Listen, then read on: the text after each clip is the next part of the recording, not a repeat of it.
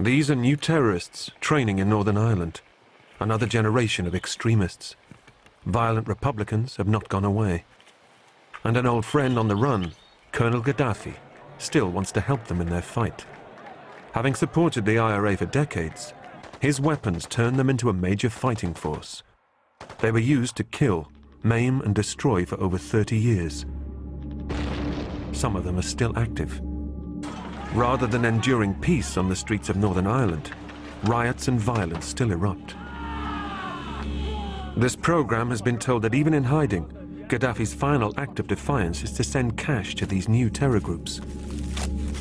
This is the story of how the Libyan dictator helped change the balance of power in Northern Ireland, and how his legacy continues to be used against the United Kingdom.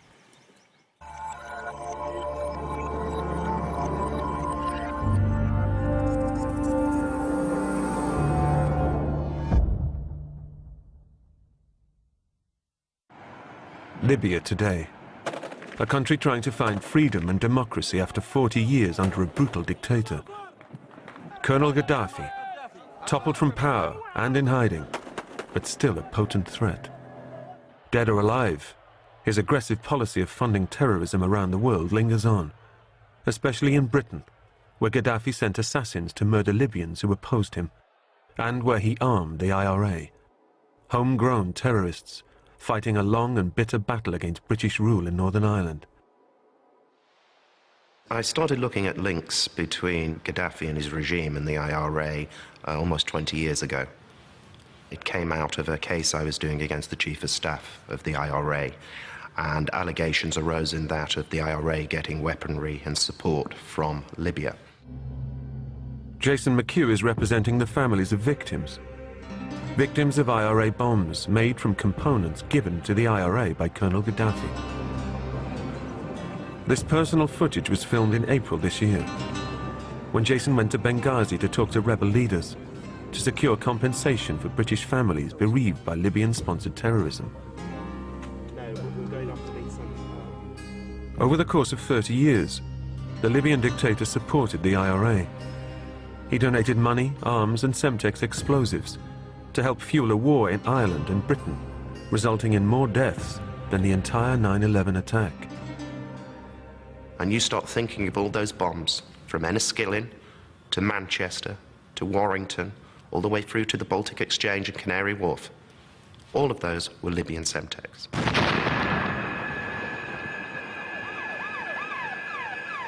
All of these attacks used weapons or explosives supplied by Libya. But how they came to be in IRA hands is a story which goes right back to the birth of the Troubles. In the late 60s, many Catholics in Northern Ireland believed they were treated as second-class citizens, denied homes, jobs, and the right to vote. First, you had to have your own home to get a vote. So Catholics were by far the lesser people who could buy a house, and therefore denied them the chance of getting a vote. Protestants, who outnumbered Catholics 2 to 1, ruled in the British province. They saw the marches as a threat. The Royal Ulster Constabulary and the B Specials, an almost exclusively Protestant police force, responded with brutality. In the summer of 1969, anti-Catholic rage erupted, unleashing extreme sectarian violence. Thousands fled. Bombay Street was burnt to the ground. On the 15th of August 1969, the British government sent in the army to keep the peace. The presence of the army on the streets was like a red rag to a bull to the traditional Republicans who wanted the British out of Northern Ireland. A new breed of IRA terrorists emerged to try and end British rule in the province. It spawned a campaign of terror that would last for decades. The IRA, when it decided to go to war, had targets on the street now. They could attack the British Army. And of course, the police, the RUC, were also targets. On September the 1st, 1969, just weeks after the violence in West Belfast, another uprising was taking place. 1,500 miles away in the Libyan capital of Tripoli, a young army officer by the name of Muammar Gaddafi led a coup deposing King Idris, bringing centuries of colonial rule to an end. Gaddafi set up the new Libyan Arab Republic and immediately shut down all British military bases and expelled British forces from the country. His foreign policy was very aggressive, anti-imperialist, anti-Israel, anti-American to a great extent, in favor of supporting freedom movements around the world and so on. And he carried that to great extremes. So Libya became a haven for all sorts of nasties from all over the place, including fanatics and murderers. Sorry, you have annoyed me in England, therefore you... Irish extremists began to exploit Gaddafi's anti-British policies. Gaddafi was a very young revolutionary zealous who felt that he had a duty to fight imperialism all over the world. And because of that, he thought of the United Kingdom as an enemy, and he had to fight the United Kingdom. And because of that, I believe, or I suppose, that he thought supporting and backing the IRA was one way of fighting the United Kingdom. And the newly formed Provisional IRA cashed in, getting weapons and money. I joined Provisional IRA kind of with my eyes wide open, really. I'm joining something that's kind of Popular Front, which is a much better chance of getting the British out of Ireland than the official IRA did. The Provisionals began organising for war, with young committed members being placed in senior positions. Sean O'Callaghan became an IRA training officer in Kerry, in Southern Ireland. I was training people from all over Ireland, but particularly from Belfast. And I was a 16-year-old who knew a lot about guns and explosives and what you did with them. Other rising stars included Martin McGuinness in Derry, and, according to written histories of the IRA, Gerry Adams in Belfast. Within 2 years, the Provisional IRA launched a bombing campaign against the British Army and the Northern Ireland state. But at the same time, they were pressing for talks, and Martin McGuinness and Gerry Adams, who was interned, were flown over as part of an IRA team for a secret meeting in London. The very fact that they were taken seriously, brought on a RAF military plane, brought to a lovely house in Shaney Walk, meet William Whitelaw, they thought they were in the driving seat. The 3-hour meeting came to nothing. But the relationship between Adams, McGuinness and British officials is said to have continued on and off ever since. The IRA stepped up their bombing campaign. You'd hear bombs going off on a fairly regular basis, and then we had Bloody Friday, when about 22 bombing incidents took place in Belfast. As the conflict intensified, the need for more explosives grew. I finished up in a bomb factory in County Leitrim. We made 2 tons of explosives every week, which was then distributed across Northern Ireland. Until now, the Provisionals had only a few old Second World War guns. Weapons were so scarce, anyone who lost a gun could expect to be shot.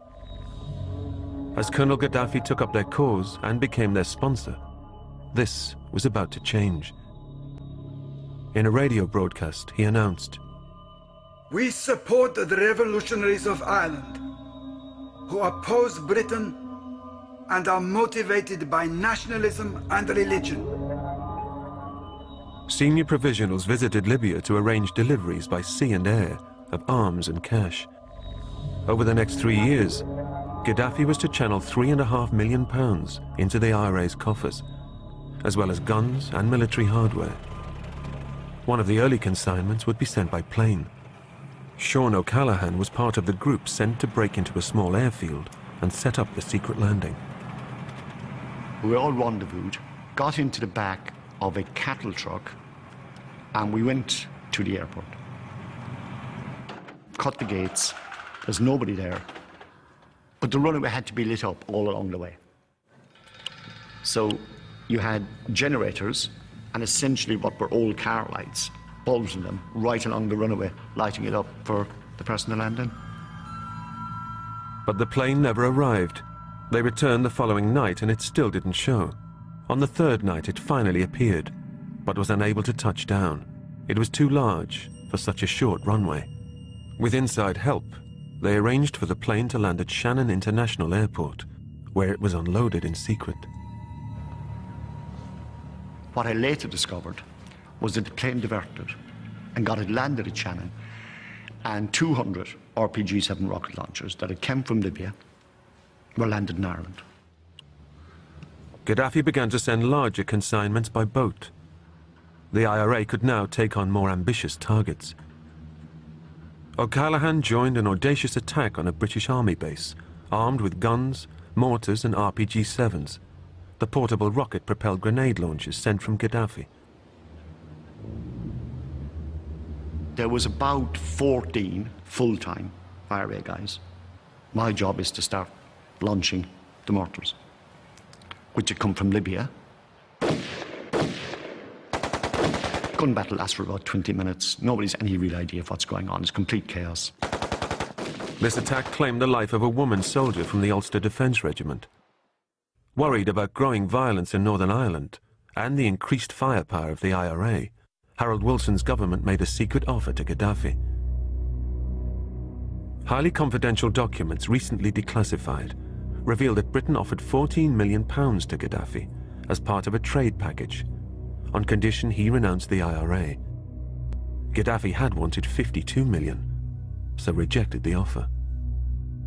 The bombs which are convulsing Britain and breaking its spirit are the bombs of Libyan people. We have sent them to the Irish revolutionaries so that the British will pay the price for their past deeds. It wouldn't be long before Gaddafi was sending more cargoes of arms, but they would be on a far bigger scale. They would change the balance of power in Ireland.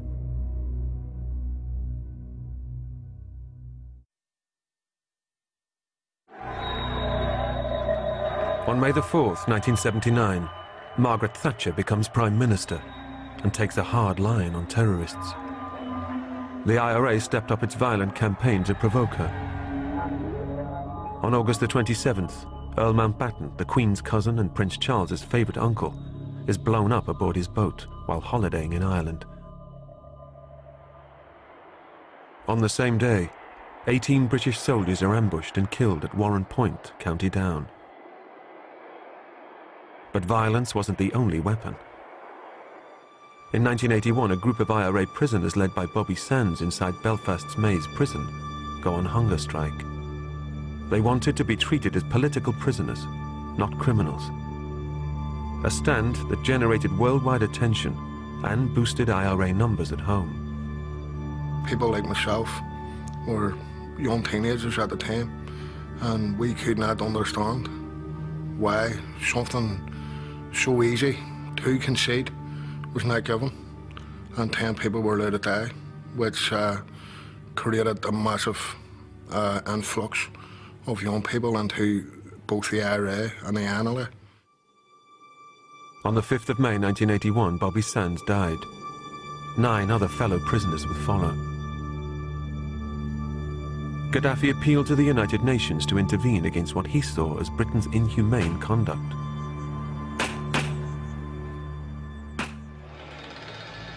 The IRA hit back and planned a high-profile bombing in London. In April 1983, O'Callaghan was sent on a mission to assassinate Prince Charles and the Princess of Wales. The plan to kill Charles and Diana was born out of revenge for the hunger strikes. The plan was to plant a bomb at the Dominion Theatre at London's Tottenham Court Road. A royal gala was being held there for the Prince's Trust, featuring Diana's favourite bands, Duran Duran and Dire Straits. I went to the Dominion Theatre, walked to the lavatory beside the royal box, looked at the tiles and thought, yeah, I can take out a couple of tiles, put the bomb in here, wrap it in just as the Brighton bomb, put the tiles back on again. And yeah, it would have killed him, yeah. But O'Callaghan never planted the bomb. Unbeknown to the IRA, He was now working undercover for the Irish police. He alerted the security forces and slipped across the channel to France. The following year, another high-profile attack did go ahead. The IRA's Brighton bomb narrowly missed Margaret Thatcher. It killed 5 people and injured 34. Yes, we were very lucky. You hear about these atrocities, these bombs. You don't expect them to happen to you. The Brighton bomb was the kind of high-profile attack on Britain that Gaddafi had been hoping for. An act of terrorism on British soil.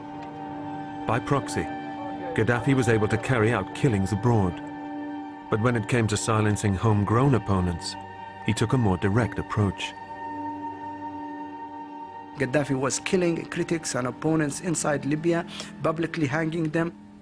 Gaddafi directly sent people, his own people, to kill Libyan opponents in the streets of London. He killed one just outside the mosque and one in his office.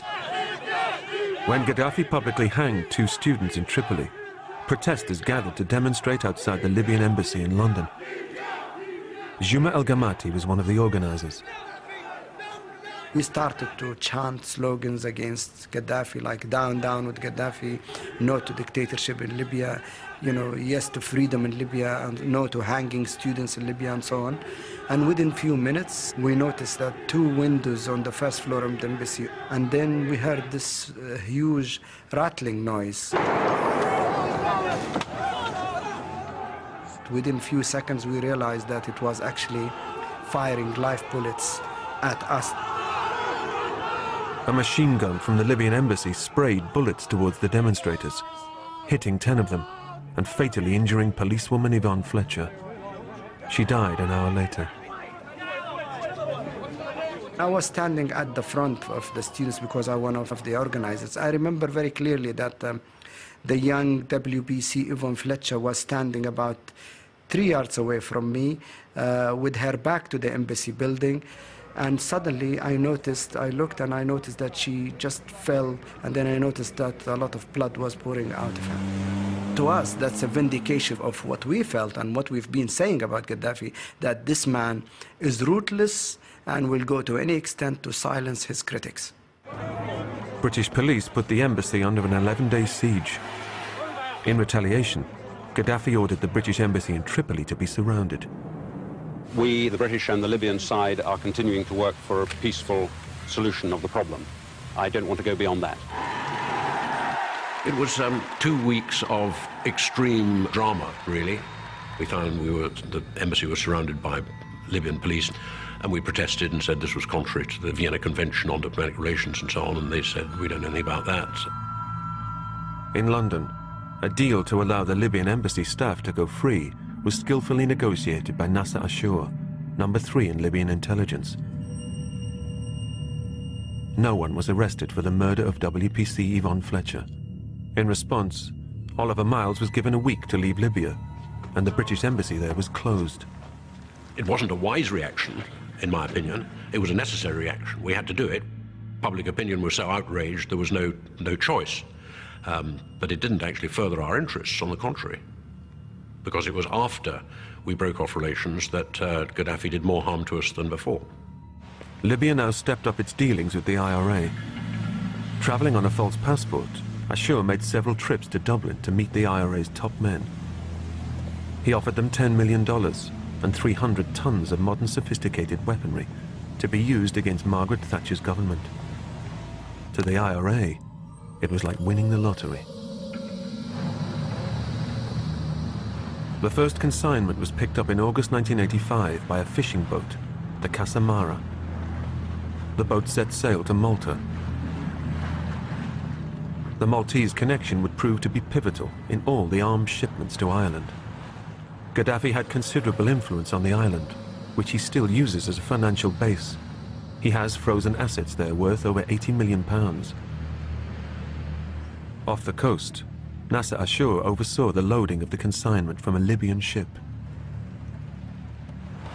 Very soon, 7 tons of weapons would be landed at Clogher Strand, a radar blind spot on a remote stretch of the Wicklow coast. The shipment contained around 300 boxes with 70 AK-47s, automatic pistols, 2 or 3 heavy machine guns, and several boxes of cartridges and grenades. Well, I recall going into a house one time and I opened the cupboard of a kitchen cupboard to get a drink of water. They left the glass shut, and there was like 20 hand grenades fell out of the cupboard, you know, and just landed all around me, you know. I mean, the weaponry was unbelievable. The amount of it was unbelievable. Another shipment just months later brought in a further 10 tons of Gaddafi's weapons, including pistols, 10 heavy machine guns, 70 boxes of ammunition, grenades, mortars, rocket-propelled grenades, Semtex, and a further 100 AK-47s. The AK-47 a very effective weapon. It fires in bursts. The AK-47 was a step change in their development, which made them more dangerous. These Libyan-supplied assault rifles were ideal terrorist weapons. Martin Meehan was caught using one of them. I felt that the only way that the British government would listen to people like myself was through the barrel of a gun. When I was 21, I was arrested after a gun attack on the RUC in North Belfast. I was captured with a AKM rifle after firing approximately 27 shots at the RUC patrol, and I received 12 years in prison. The battle between Gaddafi and the West was about to escalate. In April 1986, US planes carried out an airstrike on Gaddafi's home. The attack was in retaliation for a Libyan bombing of a discotheque in Berlin, used by American servicemen. The airstrike killed 80 people. Gaddafi claimed his adopted baby daughter, Hannah, died in the attack. The aircraft had taken off from Britain with the approval of Margaret Thatcher. I think it was the result of that Gaddafi gave Semtex to the IRA. It was in revenge for our having attempted to kill him and succeeded in killing a substantial number of Libyans, including members of his family. Gaddafi's consignments to Ireland grew larger and more deadly. In July 1986, a further 14 tons of weapons and explosives arrived at Clocker Strand, including Semtex and SAM-7 anti-aircraft surface-to-air missiles.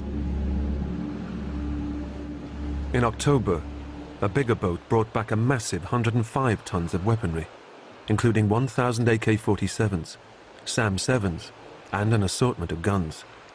And once more, the most prized item in the shipment was Semtex, the highly destructive and undetectable plastic explosive. It would prove to be the most lethal of all the IRA's weapons. The Libyan Semtex in particular was probably the biggest single game changer in terms of the Libyan arms consignment because of the increase in capability. With the Libyan Semtex, Para began to deploy, for example, very sophisticated undercar booby trap devices, and many people lost their lives with those. They were able to develop new anti-armour weapons, like the propelled improvised grenade, PRIG, and these could be fired from a distance. If they hit the side of an armoured vehicle and detonated, they would penetrate virtually any armour up to almost a main battle tank. So there was no armour protection available in practice against them. I think they boosted the IRA morale enormously because they had the ability to say two things. One was we've got better weapons, and secondly that we have international support. And I think this was a great bonus to them. The IRA expected one more, even larger shipment from Gaddafi. But even they didn't know just how big this shipment was going to be. It took Libyan soldiers working with a crane 2 nights in October 1987 to load 130 tons of weapons and explosives onto the Exxon, an aging freighter moored in Tripoli harbour. Gaddafi's dream of enabling the IRA to bombard Britain was now on its way to becoming a reality.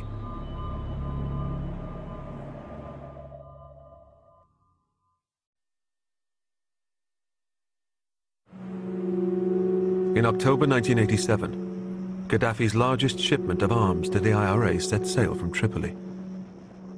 The size of the cargo was so big, the captain worried he could never unload it by hand. But no one knew how to say no to Gaddafi. This latest shipment was doomed from the start. On leaving Libya, the Excellent was shadowed by MI6 and the French Secret Service. On entering the Bay of Biscay, armed French officers boarded the vessel and towed it into the harbor at Brest.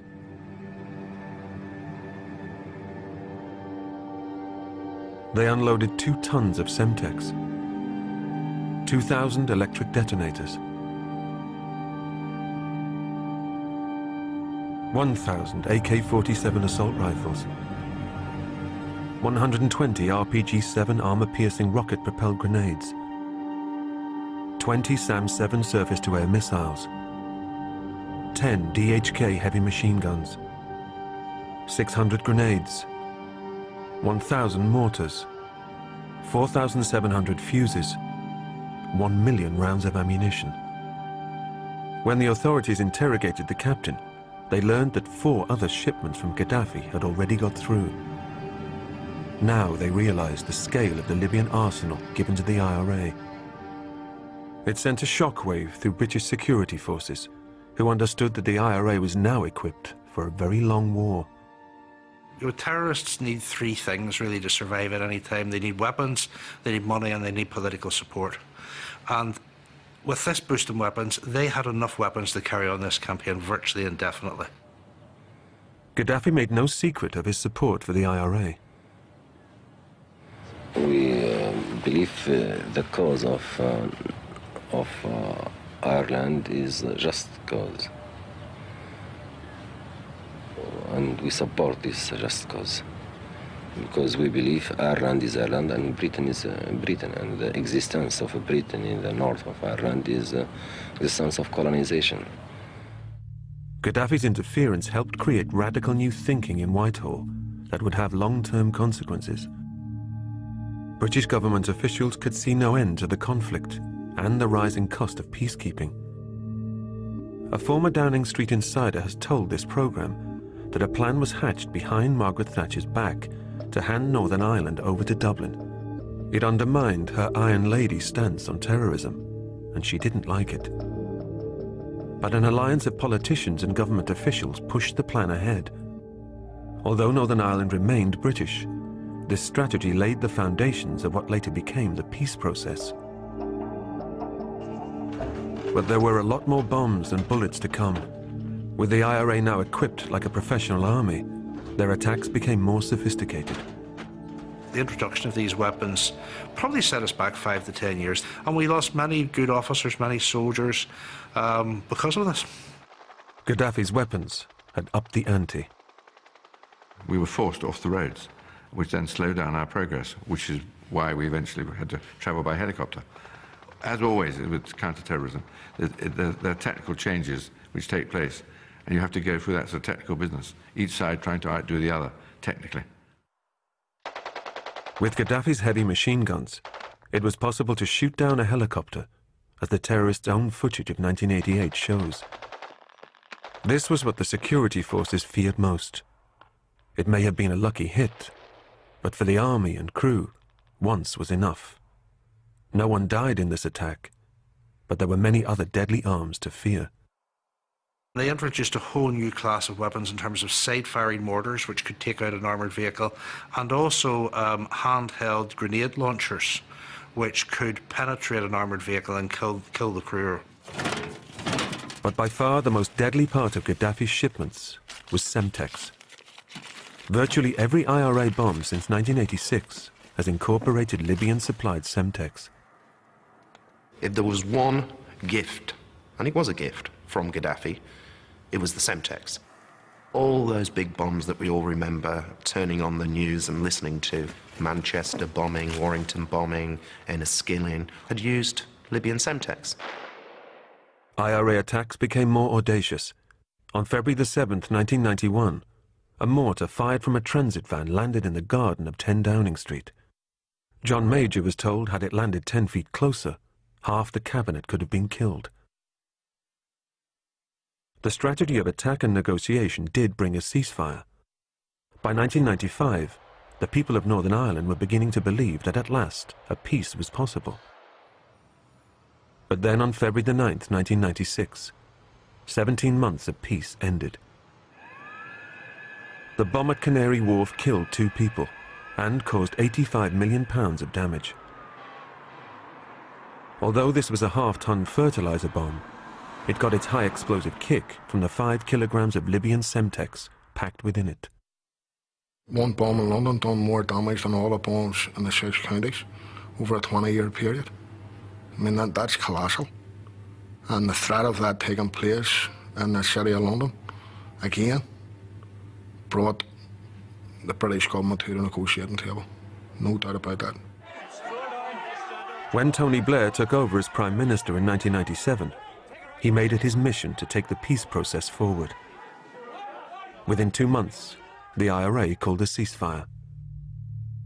Even without bombs going off, there were still stories of intimidation. At one point, during peace talks at Downing Street, there was a serious security alert. 18 mobile phones, known by the security services to have been bought by the IRA, were suddenly switched on within a 1-mile radius of Whitehall. Security services track and monitor suspect mobile phones in the hands of militants in case they're used to trigger bombs. It was an unnerving reminder of the potential threat terrorists can wield. In the Good Friday Agreement, the British government would scale down troop numbers and installations, release paramilitary prisoners, and bring in human rights and policing reforms. In return, the IRA were expected to declare an end to conflict. I have huge respect for what they did, because they took an organisation that was totally wedded physical force tradition of republicanism, and they moved it on into a attempt to reach a peaceful accommodation with its neighbours. And I think the vast majority of people moved on in that way. I think actually the vast majority of the entire community in Northern Ireland moved on in that way.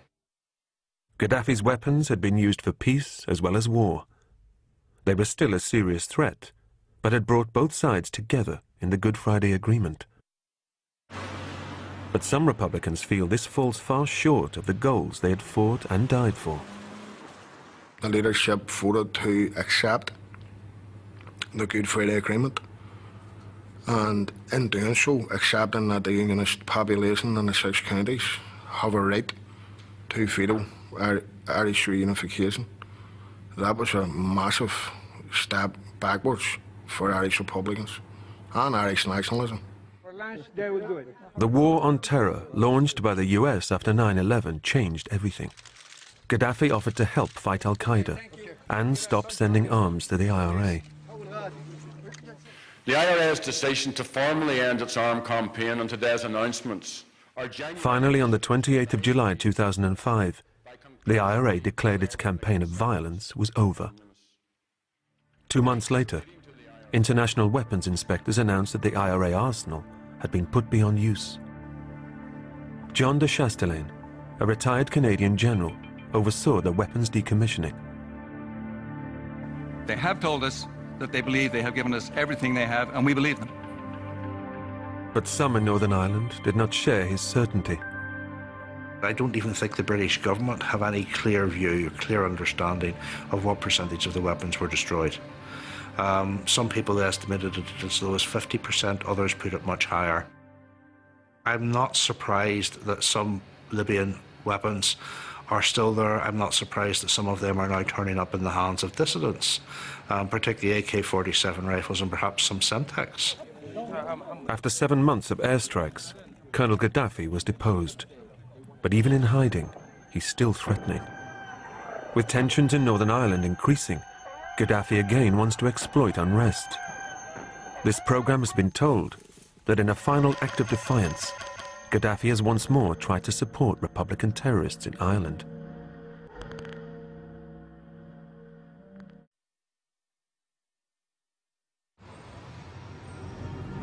In June of this year, a Libyan courier flew into a London airport from Zurich, carrying a heavy suitcase.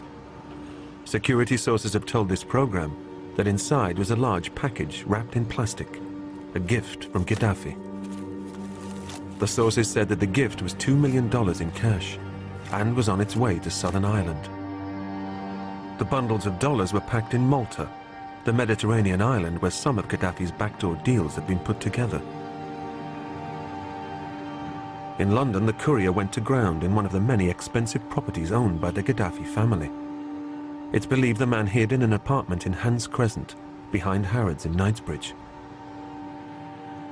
MI6 has been told that the cash was on its way to a businessman supporter of one of the new militant dissident Republican groups, who have claimed responsibility for attacks against police in Northern Ireland. It's not known whether the money reached its destination, and we've been unable to check these claims independently. MI6 said they would not deny or confirm this information. Security forces fear that the dissidents are growing and gaining support, and new cash from Gaddafi would help them restock with more weapons. You can certainly get them from Eastern Europe, and that can be put right. It's just a question of having the money to pay for them, and you can obtain on the market what you want. In 2009, the real IRA claimed they carried out an assault on the Masserine army barracks in County Antrim, killing 2 British soldiers. 2 days later, the Continuity IRA claimed responsibility for the shooting of Police Constable Stephen Carroll. And in February of this year, Catholic policeman Ronan Kerr was blown up by a car bomb believed to have been made with Libyan Semtex. Many observers believe the dissidents are preparing for another long war. We were sent this footage by one group. An anonymous message said it was a training film made earlier this year. Terrorist weapons analyst David Claydon was an army intelligence officer in Iraq and served 3 tours in Northern Ireland. When you analyse it, it looks to be a small group of young men playing for the camera, really. It looks to be a 4 or 5 man team practising basic patrolling skills. They're dressed in British Army combat gear, balaclavas. All of their clothing appears to be virtually brand new. The boots are brand new. And they're using AKMs and AK-47s, high-velocity assault rifles, the AKM variants which are rife through in the Middle East or North Africa. On the centre of the screen there, moving to the right, you see a guy with a different weapon to all the others. The others have got 7.62mm assault rifles. He's got it looks to be an improvised 9mm, and so the magazine sits on the side, and it uses the same ammunition that a pistol would use. It's very small, it's discreet. You can take the magazine off and that will fit into a large pocket or inside a jacket. They've picked 3 or 4 different weapons, so it shows they've got a wide capacity. That's what I think what they're trying to achieve, rather than just all turn up with all the same rifles. I would say he's probably had some military training, because he's stripping the rifle down in a military style. He does the normal safety precautions, he unloads it, he checks inside, he then strips it down in a logical sequence. He's going through some perfunctory checks to make sure that the barrel's clear and there's no obstructions and damage, make sure it works, load it, make it ready, and then carry on. A 10-minute lesson, and you're relatively proficient in how it works. Pretty much anybody can use it. Dr. John Horgan has spent the last 2 years studying violent dissident Republican groups in Ireland. He believes they are recruiting young people, as well as using the knowledge and skills of older IRA fighters. So they look for electricians, they look for people with military experience. They look for people with some experience in weaponry, for example. They certainly have gone a long way, the violent dissident groups have gone a long way in reaching out to those with connections in the organised crime world, so to try to procure sophisticated weaponry. His research reveals that many dissidents used to belong to the IRA. We've seen disaffected Irish Republicans who were once involved in the Provisional IRA in their 50s and early 60s. We also see people that are now in their early 30s, and we also see teenagers and even some children that are being effectively groomed into the dissident movements. And this to me suggests that there certainly is a strategic element in planning for the future here. Last year, MI5 raised the threat level posed by Republican terror groups from moderate to substantial. When a 200-pound bomb exploded in Derry last year, the Home Secretary warned that Britain still faced Irish terrorism. I also want to talk today about the fight against extremism and terrorism. A threat we face not just from Al-Qaeda, but, as we've seen today, also from Irish-related terrorism. Some dissident political pressure groups are openly opposing elected Republicans who now help govern Ulster. They're critical of former colleagues they once believed in. Martin Meehan, who says he's no longer involved in violence, speaks on behalf of the Republican Network for Unity. I'm Martin McInnes, the Deputy First Minister of the North of Ireland, who administers British rule in Ireland. That's what he does. I think he's a disgrace. I think he's a hypocrite. I think he hasn't got the right to speak on behalf of Republicans in general. He's part of a new Sinn Féin, a new Republican movement, who administers British rule in Ireland. And he's wrong. As is Jerry Adams. They're wrong. They have duped people into believing that their strategy is the correct strategy. It is not the correct strategy. The correct strategy is hold on to those principles that Republicans have held on to from 200 years ago, and that is to break the connection. That's the correct strategy. Everything else is compromise. Hardliner Brendan McKenna, a former IRA activist, jailed for 6 years for a bomb attack, became an advisor to Sinn Féin in government. He was described by Tony Blair as one of the most unreasonable people he ever tried to negotiate with. He now leads a new, radical political party. His views are very influential among disillusioned Republicans, especially young people struggling to find a job. I and others like me who had given a substantial part of their lives to the Republican struggle still believe that, you know, the real path towards peace and permanent peace in Ireland can only be achieved through the reunification of our country. This is the modern face of Belfast. But behind the metal and glass creations of the Titanic Quarter lies another city. Belfast in July of this year. The simmering tensions that divide communities are still explosive. This riot was sparked by a Protestant march in a Catholic neighborhood. Such situations are the breeding ground for potential new militants.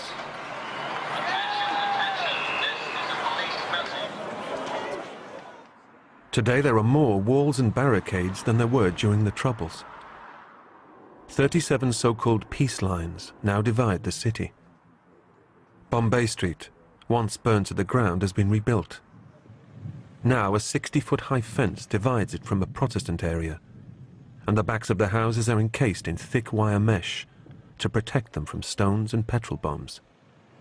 Dissident Irish republicanism, that hasn't gone away. I'm absolutely convinced that hasn't gone away. There's still that strand of thought, which is certainly in the South, and that, in my view, will reassert itself over the next 50 years or so, and will eventually break out in some form of violence. It's this history of repeated violent struggle against Britain that Gaddafi is counting on. The Prime Minister has just warned that Gaddafi's legacy has not gone away.